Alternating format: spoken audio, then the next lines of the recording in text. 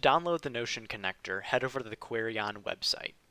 After you're here, go over to the Power BI tab and click on Notion connector. After you get here, scroll down to the pricing options. Click on Download or Contact Us. To download, submit your information.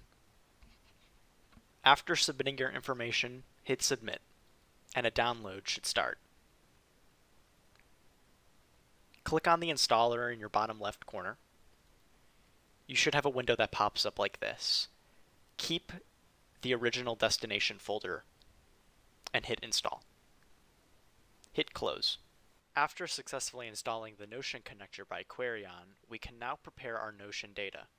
This is some dummy data I've created that has things like names, gender, and services. To prepare this page, we need to head over to the Notion integrations page. You can do this by going to www.notion.so/myintegrations or by clicking the link in the description. You will be presented with a page that looks like this. Click on Create New Integration and give it any name you would like.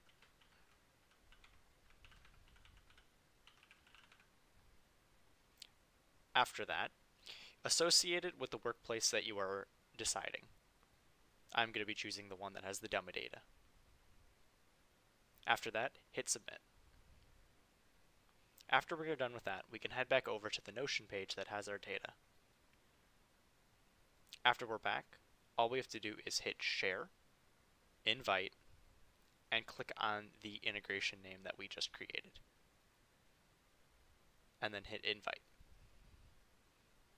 After you've successfully installed the Notion connector and prepared your Notion page, you can open up Power BI. We will have to edit a setting for it to fully work.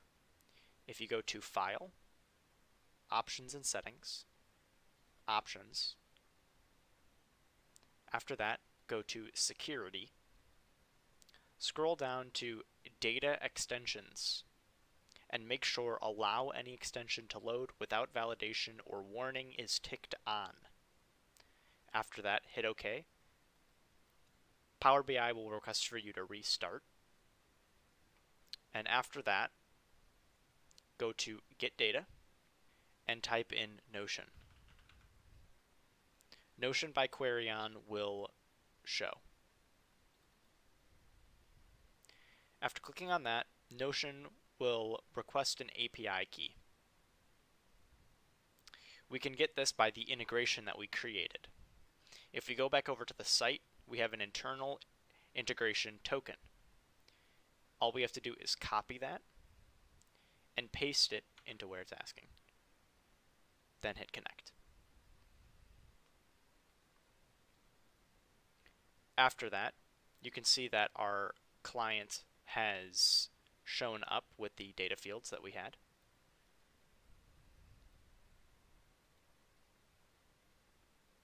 If everything looks good, we can select it. If we want to transform any data, there's an option for that, but we are just going to be loading it in for right now.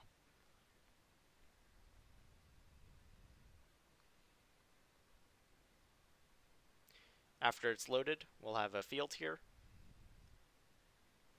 After using the Notion connector by Queryon, we are able to create visuals such as this, visualizing what we see on our Notion page. You can see here we have sorted by gender, what clients have paid, and how much a client is paying. We're able to click on these and they're all changed dynamically. We are even able to go back to the Notion page and edit things. So let's say Susan has paid, Lewis has paid, and we have updated the price to this up to 500. If we go back to our data, go back to our field, right click and refresh data, we can see this data dynamically change. So we can have multiple people working on one Notion page to it all lead to one dashboard.